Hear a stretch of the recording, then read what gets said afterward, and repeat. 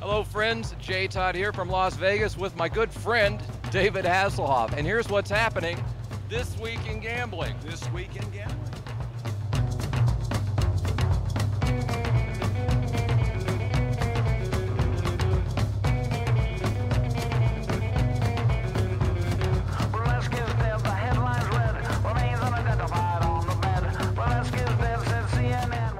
This Week in Gambling has been brought to you by Gala Casino.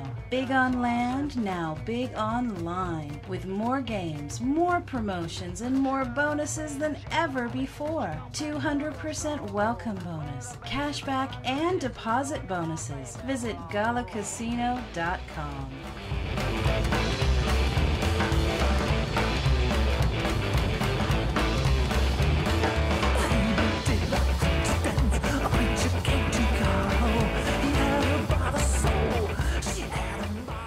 Hello my friends and welcome to This Week in Gambling.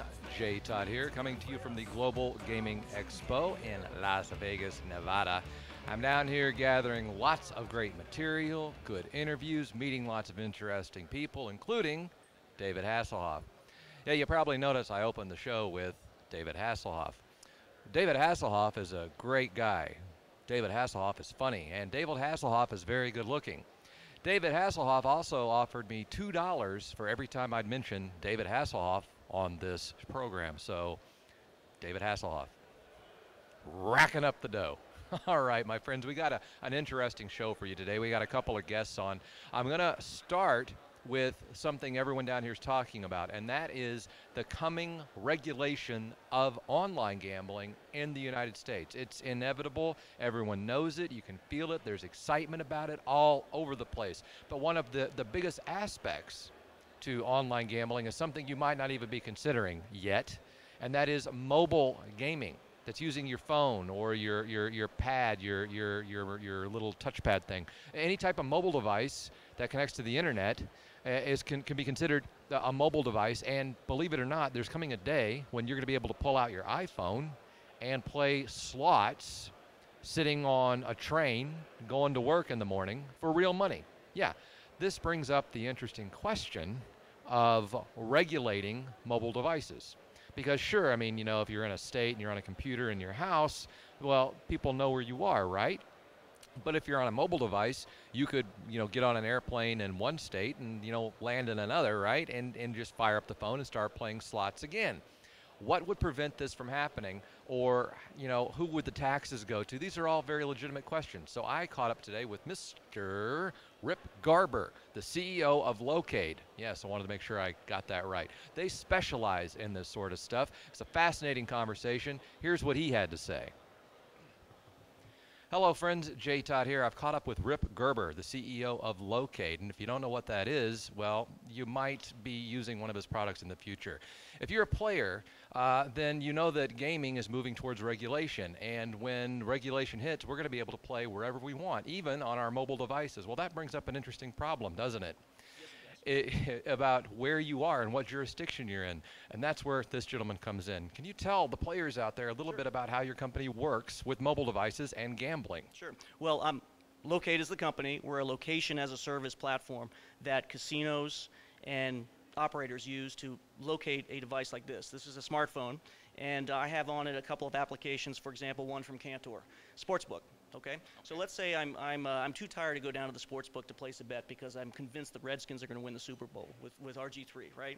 So I can sit here anywhere in the city, actually anywhere in the state of Nevada, and place a bet on my smartphone. Our location technology authenticates that bet. Now I can't fly back to San Francisco. It won't work. My location will say, hey, he's out of the state of Nevada, shuts it down. Well, if you're in San Francisco placing a bet on the Redskins, you might get killed anyway. That's right. Yeah. Well, I'm also placing a bet on the Niners to win. So I'm going to. Oh well, you're gonna what's it called? Hedging your bets, exactly, right? Exactly. Okay, and you can use your mobile device. I'm an NFC guy. All right, you can use your mobile device to do that in the state of Nevada, and with this guy's technology, they know where you are. It's the future of gaming, folks, right here. Thank you so much for coming on. Okay. Thanks. Right.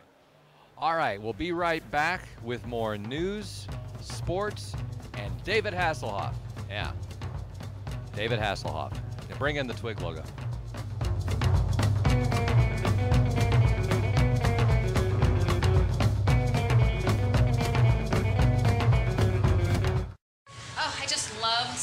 don't you love getting pampered? Okay, what's up?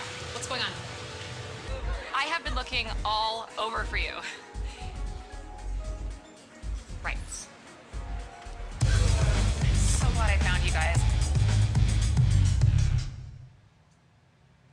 Come on. I'm not gonna post any more pictures. I'm not gonna tweet. There are consequences for breaking the code. Report friends and learn more at visitlasvegas.com.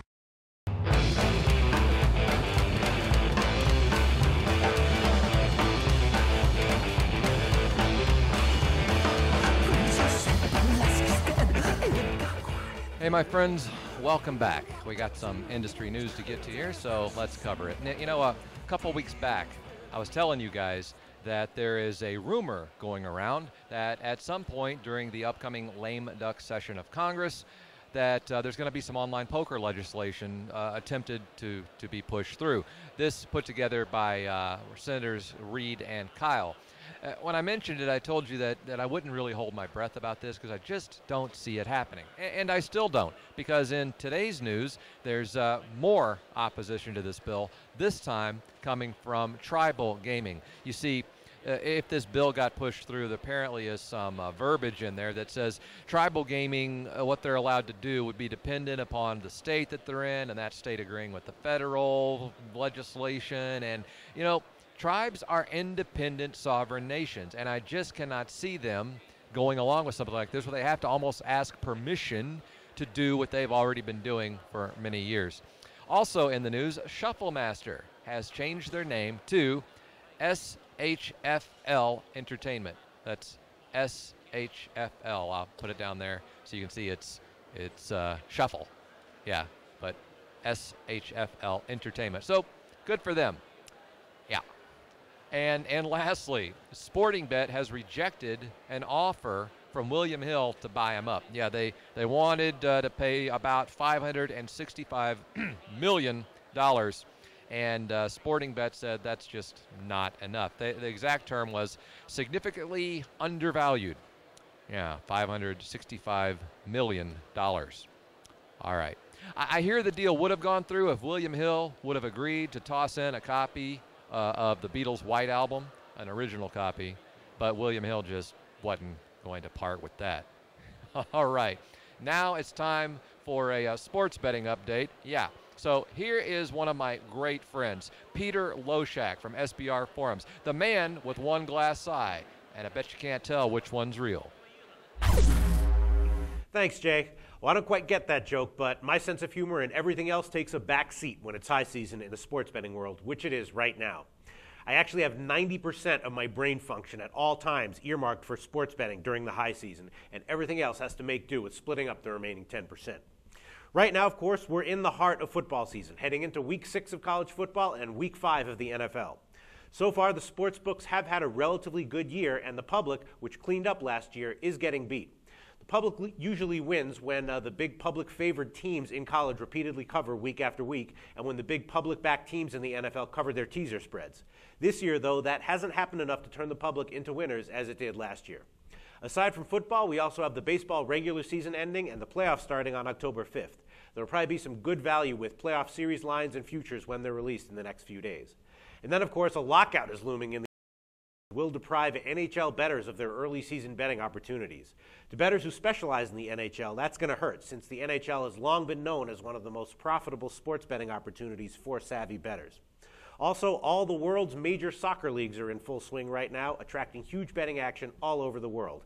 And we even have a UFC coming up on October 13th, which is sure to attract a ton of attention since it's featuring Anderson Silva on the main card. Silva's right now being given about a 90% chance of beating his opponent, Stephan Bonner. And then there's even a big horse race coming up this weekend, the Prix de l'Arc de Triomphe, which is a 1.5 mile turf race in France, and it has the third biggest turf race purse in the world, behind the Melbourne Cup and the Japan Cup. And that's what's on tap the next few weeks in the sports betting world. Jay. So, David, I just want to thank you for being on the show, first of all. Quick question. Who was harder to work with, Kit or Pamela Anderson? I think it's probably quite easy to work with both of them. Kit was great because he would never really talk back. It was a car, as you know. And Pamela was lovely to work with. And they both had great headlights. Yes, they did.